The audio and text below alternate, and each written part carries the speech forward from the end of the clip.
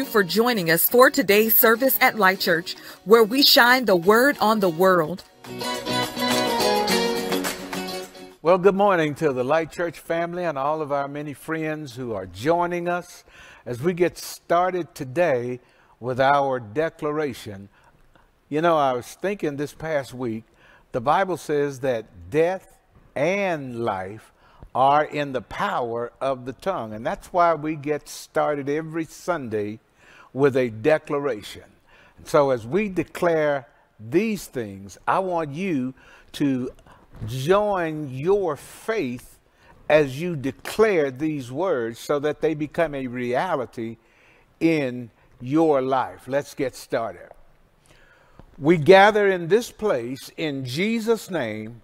We come into your presence with singing and giving thanks. We come with confidence before the throne of grace. We find grace and receive mercy to help us today. We receive by faith our conscience purged by the blood of Jesus. We sanctify ourselves as vessels of honor and worship. We agree that Jesus, you are present with us, and we welcome you in this place. We lift up our voices to you, Father, in one accord, for you are God. You made the heaven and the earth and the sea and everything in them. You have spoken to us in these last days by your Son Jesus, the Anointed One, whom you appointed heir of all things, and through whom you made the universe. Show forth his resurrection and glorify him. Enable your servant to speak your word with great boldness. Stretch out your hand to heal and perform miraculous signs and wonders through the name of your holy servant Jesus. Holy Spirit, come upon us. We submit ourselves to you. Anoint us, teach us, talk to us, guide us into truth, and help us in our worship today. Glorify Jesus through us, for you are the power of God. We declare in this place, yokes of bondage are destroyed, burdens are removed, the anointing of the Holy Spirit and power is present. We come against sickness, disease, dysfunction, disorder, depression, oppression of any kind, poverty, grief, confusion, weariness, unclean spirits, spirits of infirmity, pride, or deception. In the name of Jesus, we cast you out right now. We declare the presence of the Lord in this place. Because of that presence, we speak rest, renewal, reviving, refreshing, restoration, reconciliation, and the remittance of sin in Jesus' name. We therefore bless the Lord with our whole heart. We praise you, our Creator, our Redeemer, the Most High God, the Almighty God, the Lord God Jehovah. Hallelujah. Now, as much as we have declared those things, you act like they're so. So wherever you are, if you're still in the bed, this would be a good time for you to just slide out of bed right now, pajamas and all, and just raise your hands and just thank God for another day and another opportunity for him to use you. The power of the Holy Spirit is present right there where you are, and he is at work even right now. As we get ready to go into today's message, I challenge you to listen. And there ought to be at least 1, 2, maybe even 3 good points for you to take away so that you can start to implement them and see God operating not just in your life, but in the life of those that you touch this week. God's faithful, and so we've asked him to do so, and he always hears us when we pray, and he grants us those things that we ask him for because we do so according to his will. So let's go into today's message. He's good all the time. Praise God. So let me just take this opportunity to welcome those who are joining us via social media, the Light Church family, and the friends of Light Church. And I want to take the opportunity this morning to say I thank God for your faithfulness to him. One of the reasons why I say it that way is because you've heard me say it before. I don't believe it's proper for me to thank you for being good to God. It just, something's not right about that. But I can thank God for you being faithful. All right, but for me to say thank y'all for being faithful to God, no, that's what we should be. All right. And so when Jesus talked about faith, you remember in one lesson he says, you know, which of you having a servant that you give instructions to go out and to do something, and that servant comes back having accomplished it? He says, do you thank that servant? I think not, because that servant just did what he was supposed to do. So tithing and offering and serving, that's just what we are supposed to do. All right, and so I thank God for his faithfulness to honor the word that he gave us, that if you pray and pray according to his instructions, then we'll never run short. So when it comes to serving, for example, Jesus said the harvest is huge. There are more souls out there to be saved than we have ever thought of bringing in. But he said the answer to the shortage of help is to ask the Lord of the harvest. And so every day I ask God for help so that we can bring in the harvest that the scripture says God has been waiting for a long time. And so he brings in the kind of help that we need. Amen. And so if you're short on help, Jesus gave you the answer to that.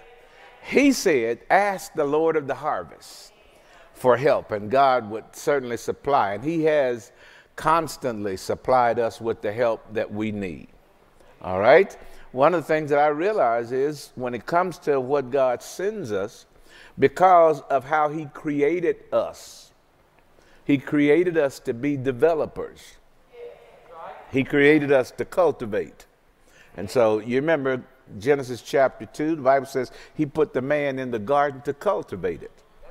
Everything that he needed was in that garden, but he still needed to go in and to develop and to cultivate it. And so a lot of times the help that God sends us is in our lives. But if we don't cultivate it, if we don't develop it, then we don't realize the potential of that help. And they go somewhere else and, you know, over there, they're developed, and, you know, we look at them and wonder, well, why didn't you do that when you was in my life? Well, how much cultivating time did you spend? How much investment did you make in developing them? Amen. Praise God. Well, we are not in the middle, but at the beginning of our relationship series, and we're talking about godly relationships. Every time I do these series, and I've done them now for quite a while, at least every year or every year and a half, because it's such an important piece to our lives as Christians, because we're not saved to live alone. Okay, we're not saved to live on an island or to be isolated from others. And that's even giving into account taking into account how we are made up, because we all made up differently. We have different personalities. Okay, and so, you know, there are some people that are what we might call introvert. They're not a social butterfly, so to speak. And then there are some people that are extroverts, and they just out there. All right. But no matter how you are made up, you're still not created to live alone. And so relationships are more important than we really give them credit for. Now, we can be prideful and boast about we don't need nobody. But as they used to say when they would correct us, that's a lie and the devil ain't in it. I mean, God ain't in it. That's what it was. That's a lie and God ain't in it. The devil is all up in there trying to convince you you don't need nobody. All right, you talking to somebody, hoping somebody is there, even if it's just you. And somebody knock on your door and hear you talking and ain't nobody in there, they want to know, okay, who were you talking to? All right, so we are created to live socially. And so as we look at principles from the Word of God, it's amazing to me how we overlook some of the simplest things. And because we overlook them, our lives are not exactly as they should be. Simple things that we take for granted. A lot of times we overlook them because of pride. A lot of times we overlook them simply because of rebellion. What I have discovered is that we don't generally overlook things because of ignorance. All right. In fact, if you're ignorant of it, you couldn't have overlooked it. That makes sense, right? You couldn't overlook it if you were ignorant of it. All right. So you have to be aware in order to overlook it. Amen. Father, we thank you for the word today. As we continue to grow up in you in all things, we expect the word to go forth, and we expect you to confirm it with accompanying signs and wonders. For only when your word goes forth and your word is preached and taught can we expect miracles, can we expect healings, can we expect salvation, can we expect deliverance. For the truth of your word, Jesus said, is what makes us free. So I'm believing today that liberty will come, freedom will come as a result of your truth.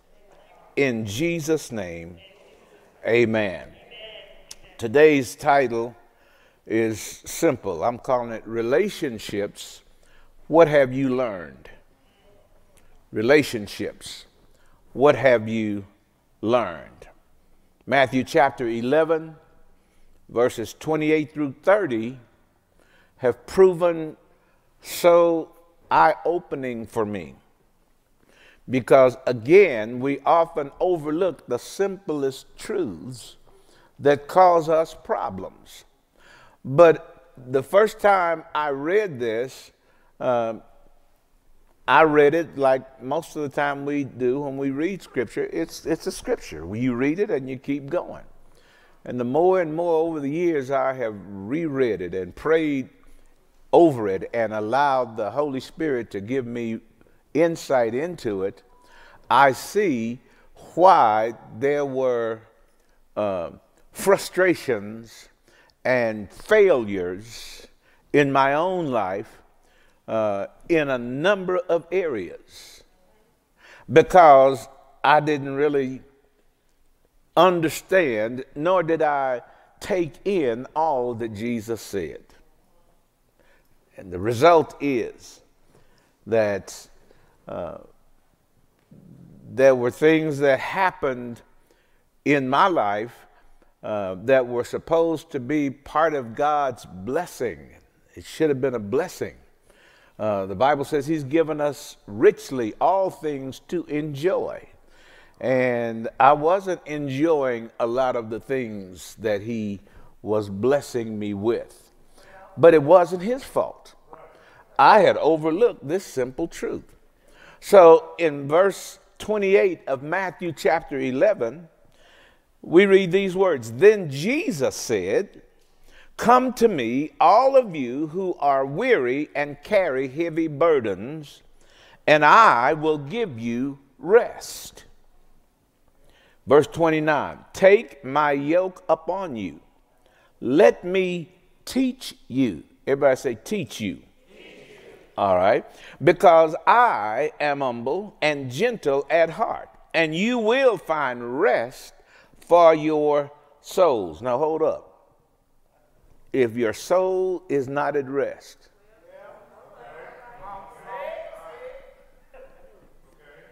if your soul is not at rest, well, what does that look like when our souls are not at rest? Help me. What would that look like? Anxious, worried, anxiety, losing sleep, depression. Come on, y'all getting to it. Y'all ain't got to it yet. Huh? Division, confusion, agitated. That's a good way of saying it, but what's the real word? Angry. That's a nice way of saying it, but what's the real word? Ticked off. All right. I mean, you mad. All right. That doesn't sound like rest.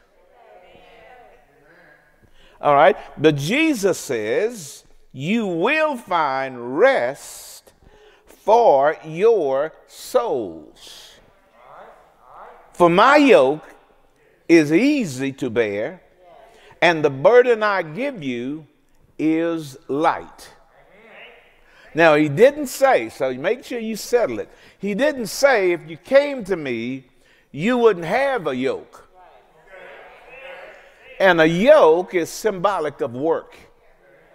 Okay, so it's not effortless when you come to Christ.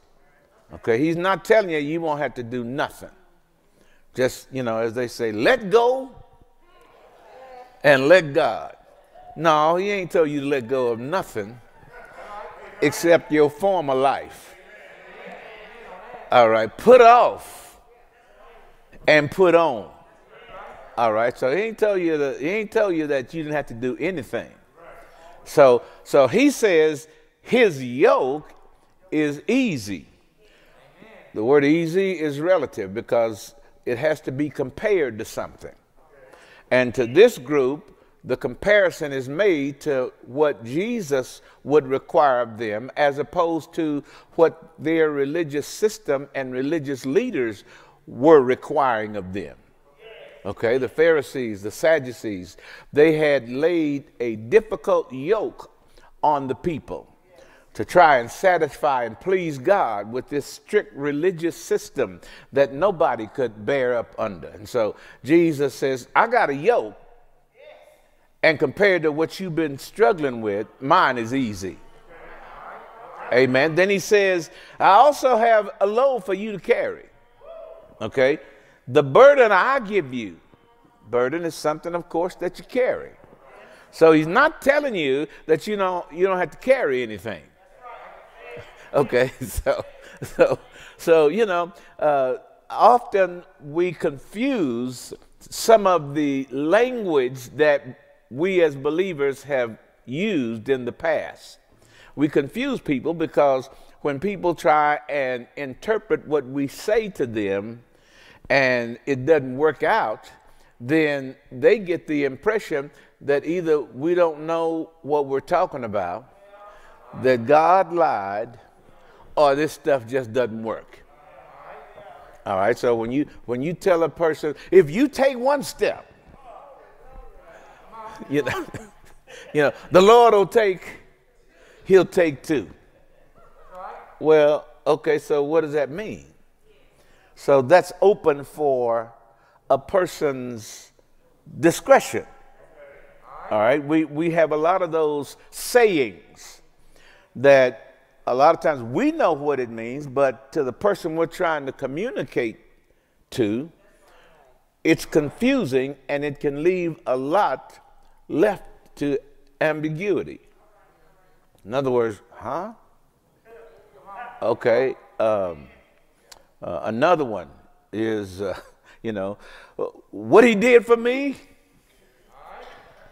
he'll do it for you. Well, wait a minute.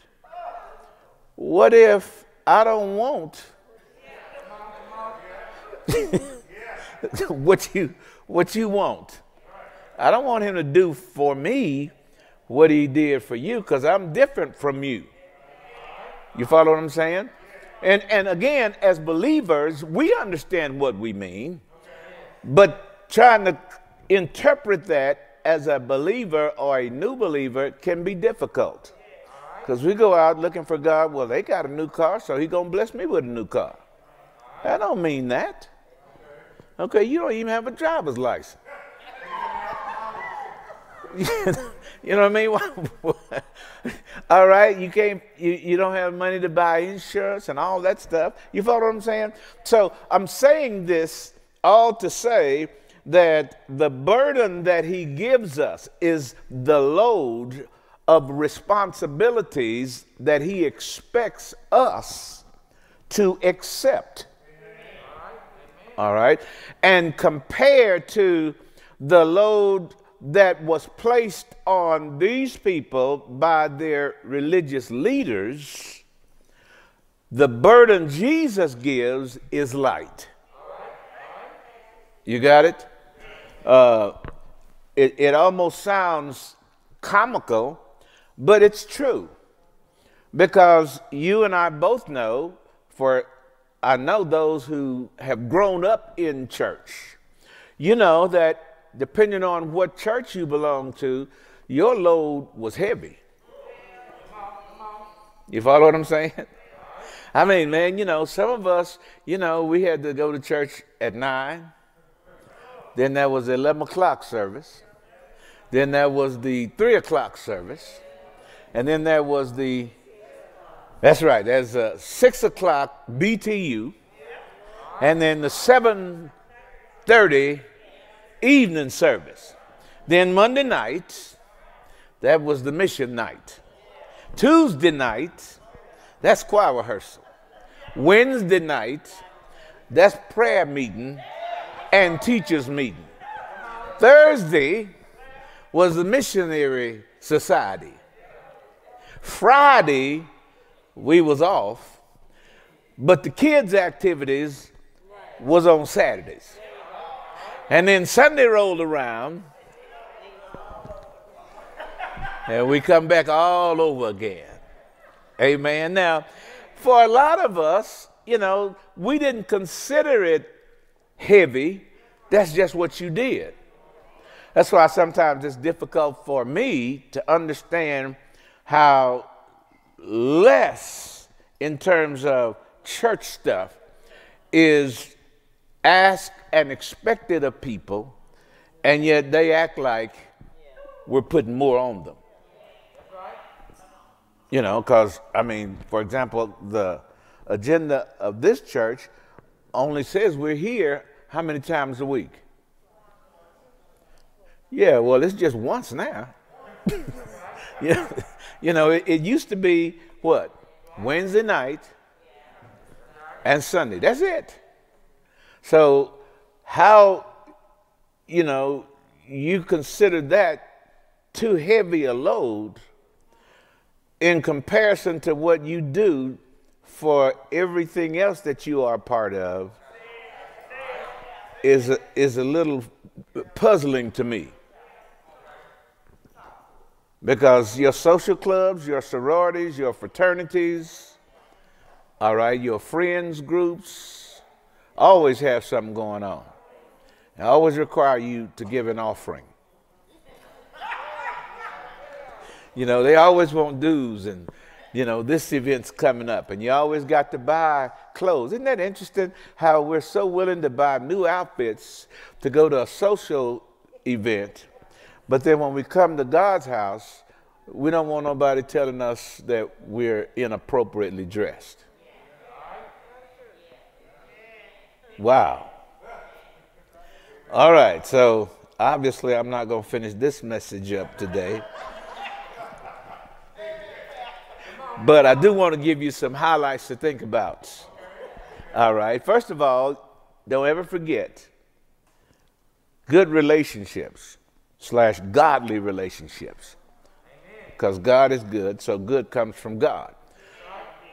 Good relationships were God's idea. I know that sounds really simple, but it's just true. No man or woman came up with the idea of having a relationship.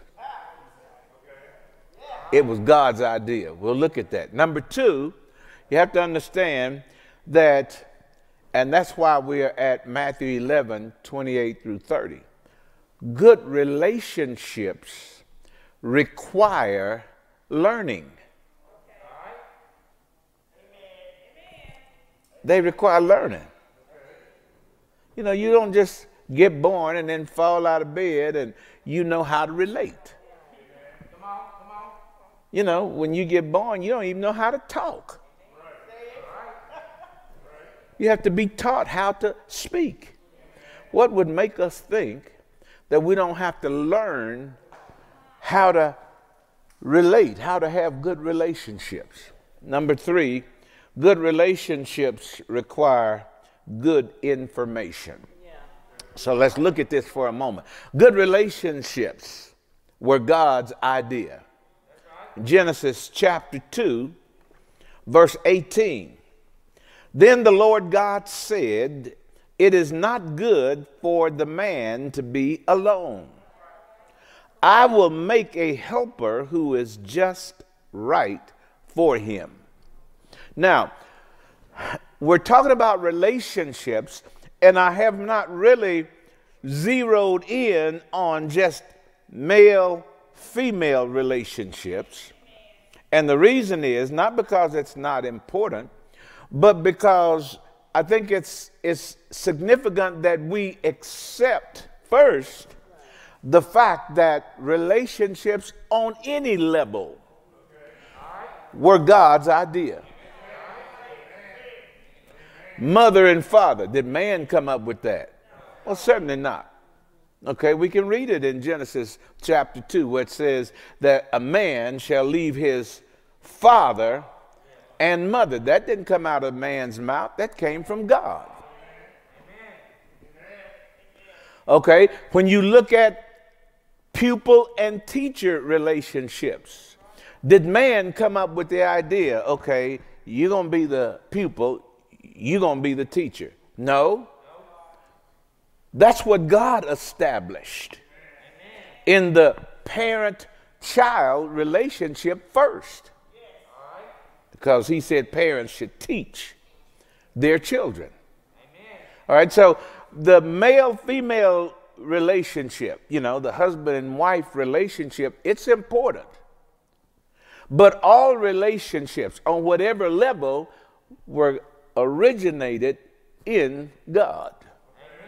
And so because he is the originator, you would think on a logical level, it would just be wisdom to find out from him how this is supposed to work. That just sounds too logical, because that's not what we do. We don't consult God on how these relationships are supposed to work. We think that we already know. And the result is disaster after disaster after disaster. Think about it. Disaster at the first level, the husband and wife. And if there's disaster at that level, what's the next level? There you go. Then the child gets to be part of the disaster. And on and on and on. Because when the child grows up, then they have disastrous relationships with people that they have to work with. Why? Because of the disaster that started at home. All right. He saw the wreck that happened in the room next to where they lived. And so because of that, a disaster took place in that child's thinking. So now he thinks all women ought to be treated this way. She thinks all men ought to be treated that way. And so it don't make no difference whether it's the pastor or whether it's the pupil. If it's a male, this is who they are. If it's a female, this is who they are. It started at the first level of relationships that God established. Because we don't think that we ought to consult him, that we know how these things are supposed to work. 1 Corinthians chapter 11, verse 11 says, "But among the Lord's people, women are not independent of men, and men are not independent of women." Now that ought to put one lie to rest. I don't need nobody. Where did you hear that from? That don't sound like it came from the originator. All right, sound like a twist that came from the deceiver who started the trouble when he twisted what God said originally to the woman and the man. Verse 12 of 1 Corinthians 11. "For although the first woman came from man," slow your roll, ladies. Told y'all y'all need us. Wait a minute, he's not through. "Every other man was born from a woman." Does that settle it? So you can't have one without the other. All right. Now, listen to how he summarizes it, because I told you last week, relationships should go through God, not exclude him. You got it? I don't care if it is your friend. That relationship ought to go through God. Not exclude God just because y'all are friends. He concludes this 12th verse by saying, "And everything comes from God." Amen. So what can we learn just at the very outset of this? Well, we know God created us to be social. I tell you, we weren't created to live alone. We weren't created to be isolated. In fact, the very first time aloneness is identified in the scripture, God used two words that ought to summarize it for us. Not good. Amen. Not good. All right. We were created to live sociably with others. That's how he created us. And he proved it because he gave them the capacity to multiply. And in multiplying, they were to replenish the earth. So we were created to live amongst not just one or two, but a whole world full of people. Amen. Now, a lot of times, and I know for me, it was somewhat frustrating, but again, I thought, okay, I knew. So I didn't go to him to ask for answers, because I just thought there are some people, you know how it is, fellas, some guys could just rap. Y'all know what rap means? They know how to talk to a lady. All right, so they could just go up, and I mean, you know, they had the lines. You know what my best line was? I told y'all that before. It was the same. Do you have some gum? That was it. And if she said no, well, that was pretty much the extent of our initial communication. Some guys just had that, man. They just had that wit. You know, they could drop lines, man, and it's like, you know, I don't care how she came back. to try and put him down or to try and cut him off. That brother just kept firing. He just had that gift, man. I never had that. You know, first time I heard this line, you know, I know your feet got to be tired. Y'all heard that one? Yeah, because you've been, yeah, and I heard legs at one time. Your legs got, but I've heard it both ways, but it's the same thing. I thought, man, that's great. That ought to be in Scripture.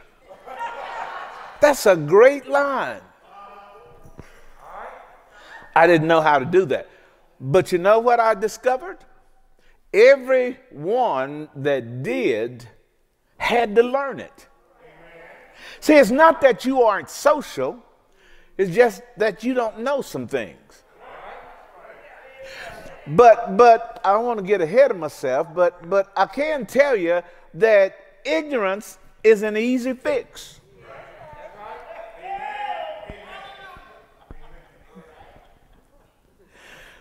Relationships must be learned. Jesus says in the 29th verse of this 11th chapter of Matthew, "Take my yoke upon you, let me teach you, because I am humble and gentle at heart, and you will find rest for your souls." Proverbs 10:21, "Fools die for lack of wisdom." You've heard Hosea 4:6. "My people are destroyed." Why? Because they don't have ability? No. Because of the lack of knowledge. That's right. That's right. All right. One of my favorite verses says that if the axe is dull, you got to apply more pressure. You know what that means?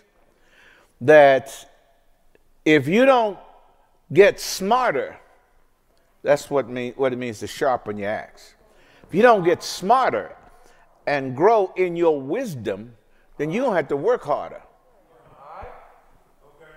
All right? So the issue is not that you're ignorant. We all are. Again, we don't come into this world automatically knowing. So we have to learn. And we learn as we grow.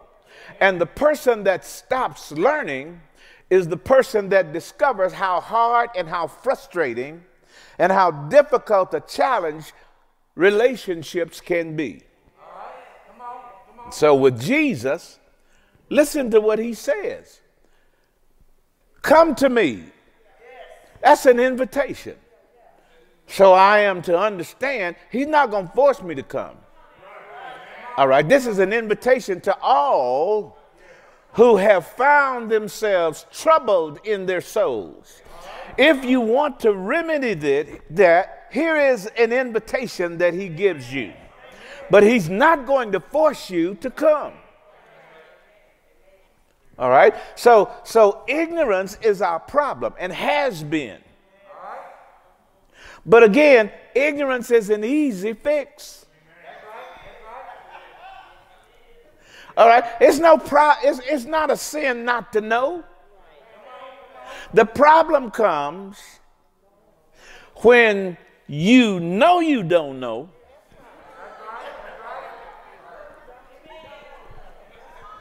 And you refuse to learn better. So you just do what? You keep doing the same thing, and it keeps coming out the same way. And because you refuse to learn better, you resort to, you know what we do? It's their fault. It's not that I needed to learn how to communicate better. It's their fault because they always take what I say.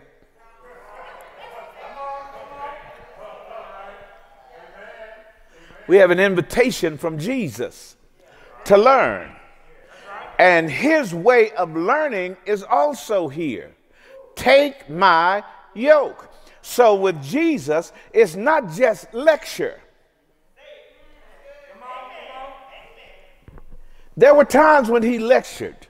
There were times when they sat at his feet. Okay? Times when he gave them examples. This is how you ought to treat one another. So what did he do? He pulled off his clothes and got a basin of water and made them sit down while he washed their feet. And then when he told them in the kingdom, this is what leadership looks like. And when he finished that lesson, he got up and he said, now I have given you an example. So Jesus' method of educating and teaching did not just include a lecture. It included, number one, him doing it, giving us an example, but also him telling us, now you go do it.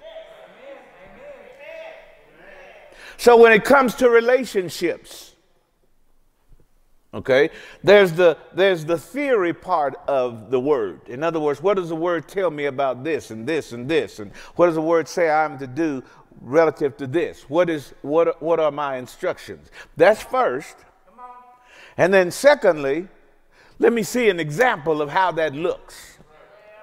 All right. And he's left us plenty of good examples. All right. Well, another reason why we get all messed up, even when we call ourselves learning, is because we think it's our responsibility that we're good enough to pick the teachers.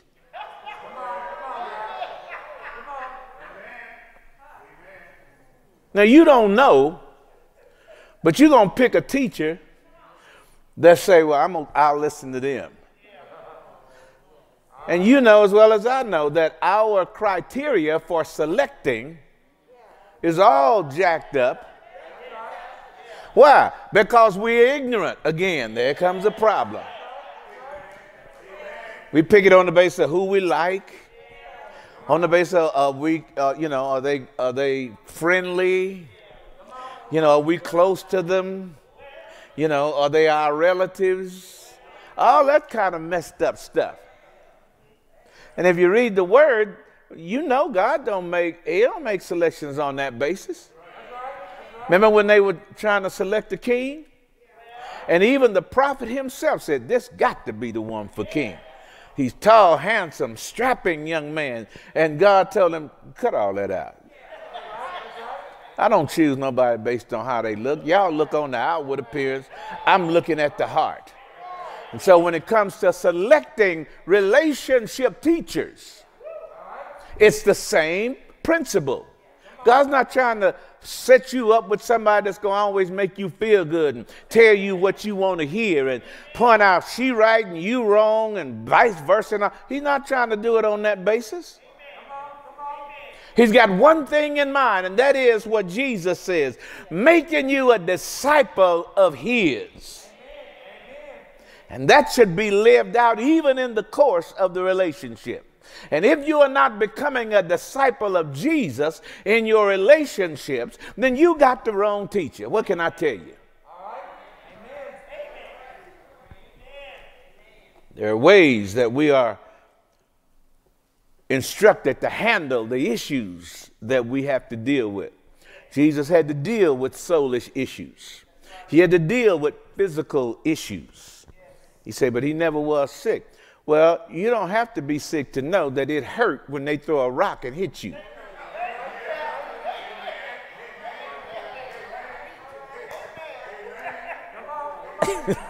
You follow what I'm saying?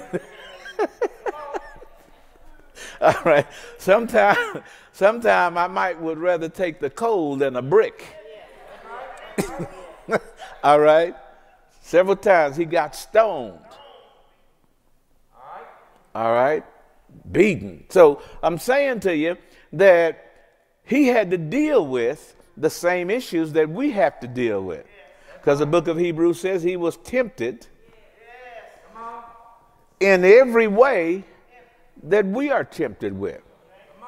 All right. So, it's like, well, Jesus wasn't married. So what can he tell me about being married? Hey, you don't have to be married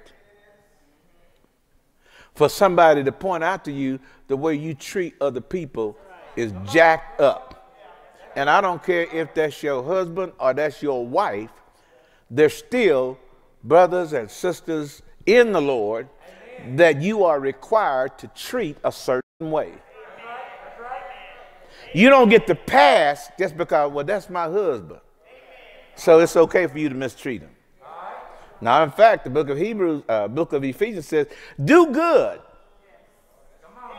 to those who are of the household of faith. I think that's Ephesians. Especially, no, he said, do good to all men, especially to those who are of the household of faith.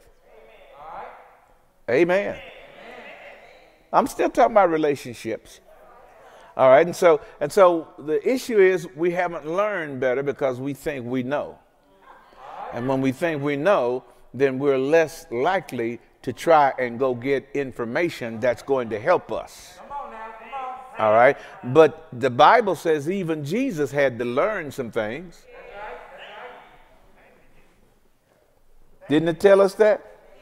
He learned obedience through the things he suffered.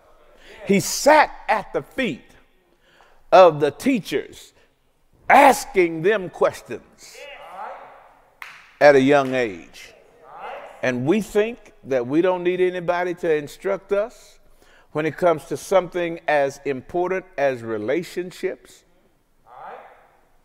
that we have all the answers. See, this idea of trial and error is what produces so many disasters. That's right. All right, and you can go through life maimed and injured because of a disaster that could have been avoided if you had done what Jesus said. Come to me. Let me teach you. All right, so I don't have to go through life with a scarred heart or with scarred emotions.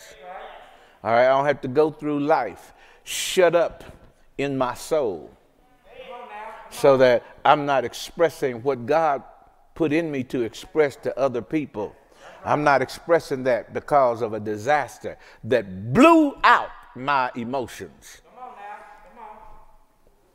I don't have to do that because I can come to him and I can learn from him. So he says, I'm humble. Well, that means then I got to learn humility. I got to learn that, hey, wait a minute. Look, put it on me. It's on me. I probably said that wrong. In fact, I'm sure I did it. But just bear with me. I'm learning better. He says, I'm meek. I'm gentle. So I'm not going to rough you up while I'm growing. My Lord. All right. Every fight don't require knockout.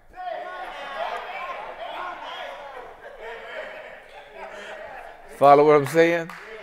See, a good fighter knows when to duck. You know, he ain't just going in trying to knock your head off. He wait and see, okay, now maybe I need a punch right here. But you learn those things when you let Jesus teach you. Because Jesus knew when to escape and he knew when to throw a punch. Amen. Don't you know that the disciples, man, it messed them up. They thought they knew how to deal with people that didn't treat them right. They thought they knew. And so when they were confronted with people say, we don't want to hear that, y'all don't know what y'all talking about. Then their response was, let's call fire down on them.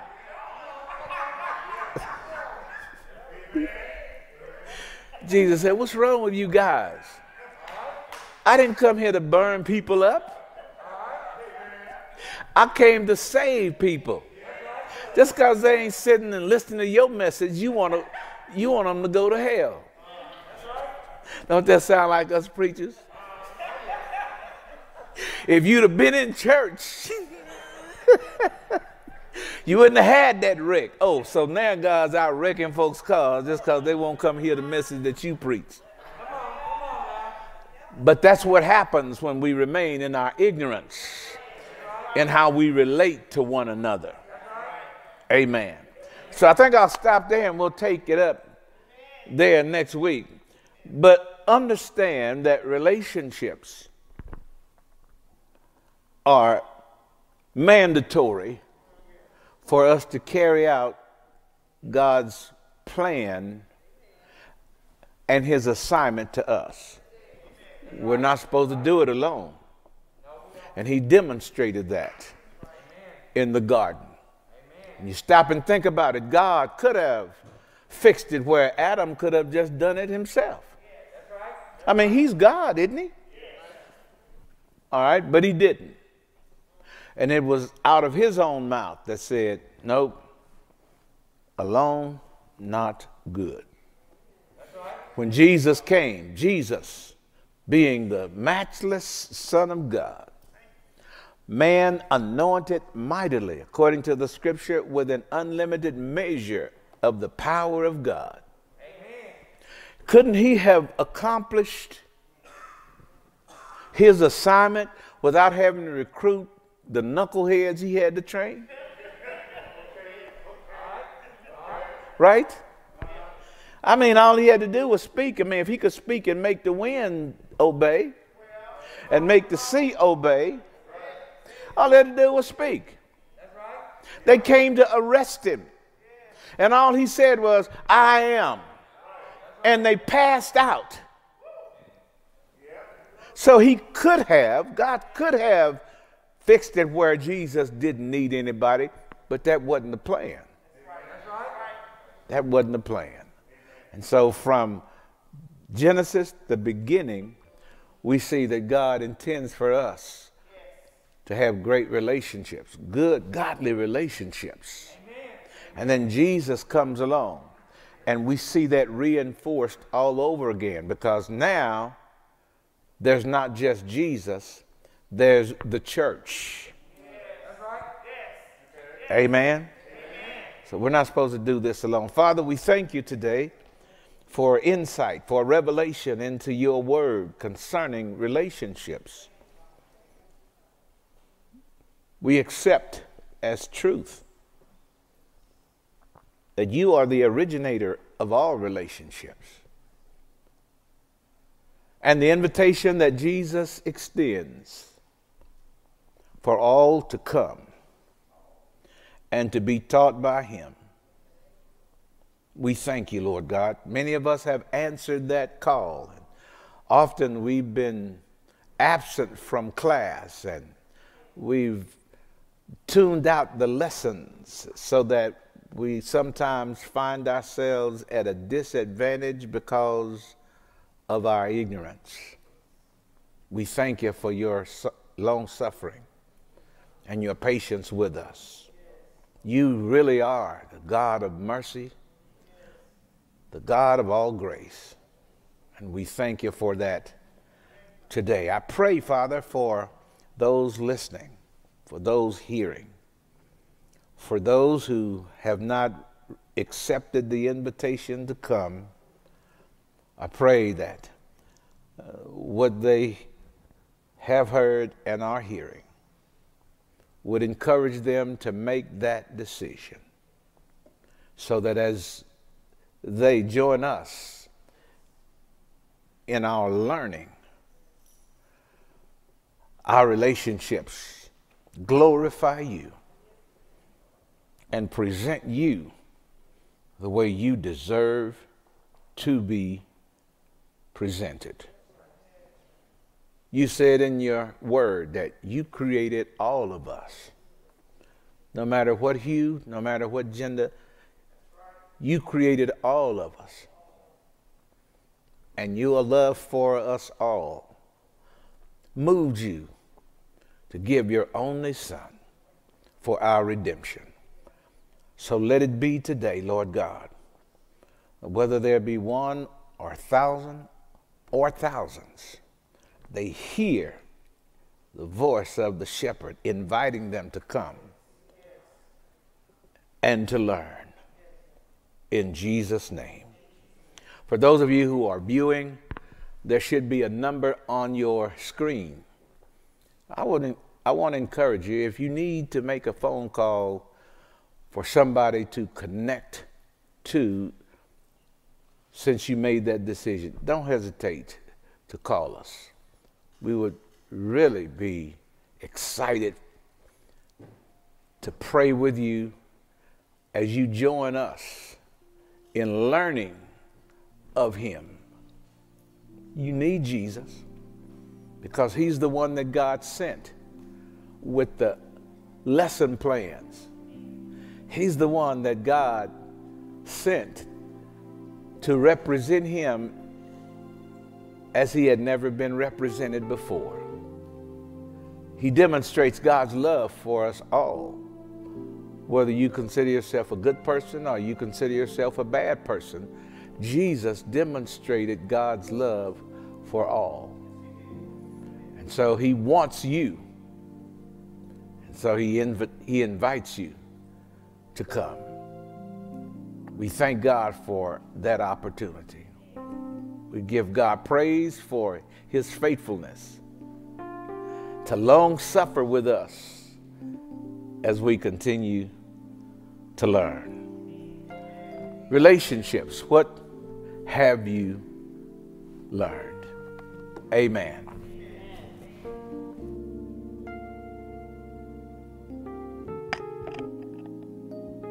Amen. Well, good morning to the Light Church family and all of our many friends who are joining us. Thank you for joining us in today's worship experience. It's time to honor God with our tithes and offering.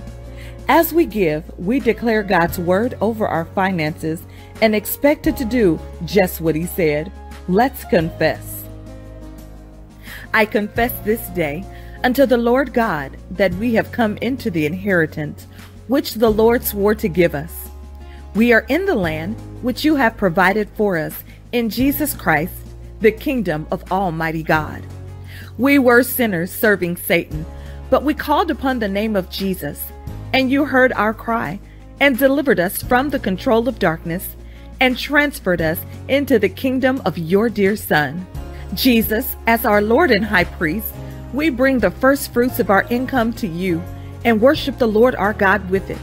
We rejoice in all the good which you have given to us and our household. We declare that we live under an open heaven and that the windows of heaven are open to us. There is being poured into our lives blessings in overflowing proportions. That which destroys our income is rebuked for us by the Lord our God, and the work of our hands is blessed. We are respected and highly favored of the Lord. We have heard the voice of the Lord our God and have done according to all that he has commanded us. Now, Father, look down from your holy habitation from heaven and bless us as you said in your word.